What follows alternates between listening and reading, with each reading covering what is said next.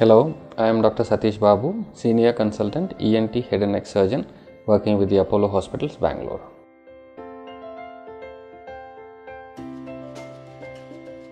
Painful lymph nodes in the neck is one of a very common situation. This can happen because of many reasons. The lymph nodes are the filters of lymphatic system, which is a part of blood. So any regional infections, that blood that is passing through that area will be filtered by these lymph nodes, and the lymph nodes will have obviously an abundant collection of bacteria or viruses, whatever that is infecting the region.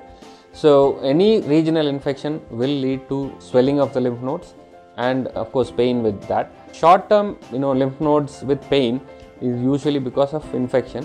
So if you treat the basic infection, wherever it is, like tonsils or gum infections or pimples or eyelid infections, scalp infection, dermatitis, anything like that, if you just treat that, the lymph nodes also should get relieved and they start shrinking in size. They take anywhere between 2 to 3 weeks after the infection subsides to disappear completely. So we have to be patient. As far as they are not progressively increasing in size or progressively worsening in the pain, or they are not liquifying, that means instead of that firm feel of the lymph nodes, if they start becoming more and more soft and you can feel that there is some collection of fluid inside, you need not worry too much about the lymph nodes. Again, please look for a change in character, either increasing pain or progressive increasing in size, or from firm consistency they are becoming more and more softer, or even for that matter becoming stone hard.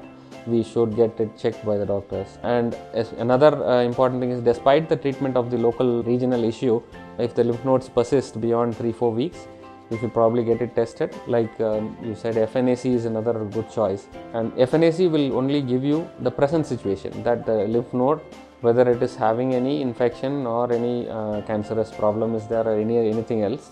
If 2 years back, if the FNAC was normal, it doesn't mean that it cannot show something now also.